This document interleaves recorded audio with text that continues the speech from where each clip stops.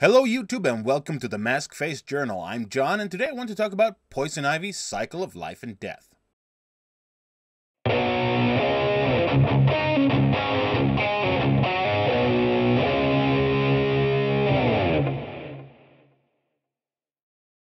First, I'd like to compare Poison Ivy now with what she was like before the New 52. I'm not gonna lie, I'm not an expert on the subject of Batman villains. I've read a lot, but by no means everything, so I'm going to use one specific story as the basis of comparison. The story Stalked by Paul Dini and Joe Benitez. In that story, Poison Ivy is portrayed as a complete psychopath who takes pleasure in torturing people to death, slowly by having one of her plants basically digest her victims alive. She is shown to have no regard for human life whatsoever. Other stories, of course, have portrayed her differently, but it's difficult to make her a sympathetic villain again after that kind of portrayal. In the New 52, however, she has been more of an anti-hero, definitely preferring plants over people, causing plenty of trouble, but not going out of her way to kill anyone. I believe she's described as misguided by Batman early on. This brings me to the miniseries Poison Ivy's Cycle of Life and Death, written by Amy Chu and drawn by Clay Mann. The story opens in Africa, where Ivy and her guide find some sort of ancient plant that she brings back to the States to study at her new job, at the Gotham Botanical Gardens, where she works under her real name. Yes, her real name. She's a supervillain who has operated publicly for years without a mask, yet the name Pamela Isley doesn't raise any alarms. I get that researching her name comes up in the story, but come on! It's Gotham. It's kinda like never having heard of the Joker before. When Ivy is out drinking with Harley Quinn and having a falling out, I'll probably go into details on my thoughts on Harley Quinn in another video, Ivy's boss and mentor is murdered at the Botanical Gardens and gets discovered by Ivy the next day. Also, all of their genetic research has been stolen. I'm not going to go through the story in detail, partially because it makes an incredibly long and boring video, but mostly because every character in this story is so utterly forgettable.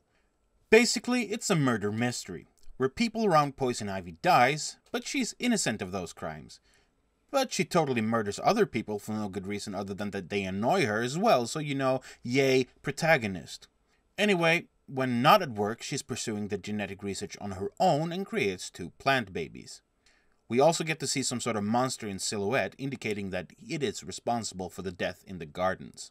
Ivy, Catwoman, and Sidekick Man, yes, I'm that invested, finds a secret lab that has used Ivy's stolen research to create other plant babies, and Ivy takes one of them with her before destroying the lab. She now has 3 plant babies, with accelerated growth, that grow into teenagers between issues. The next issue, the teenage plant girls break Ivy's curfew and goes clubbing. Ivy finds out and grounds them, and then the monster attacks her.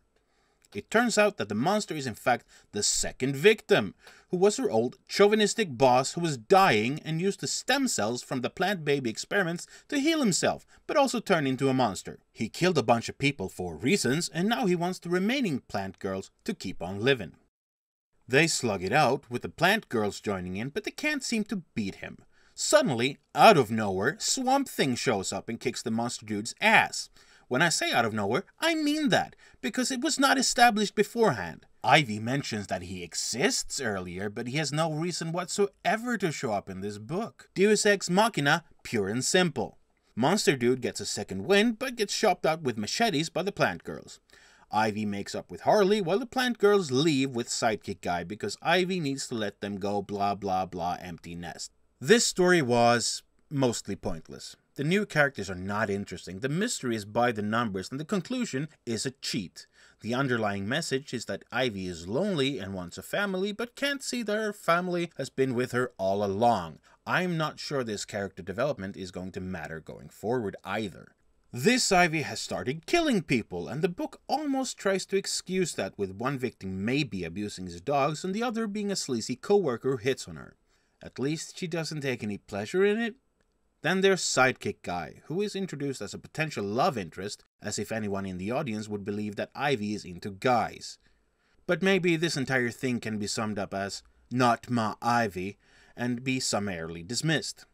Like this video? Great! Like, comment, and subscribe. Hated it? Tell me what a tool I am in the comments, and still like, comment, and subscribe.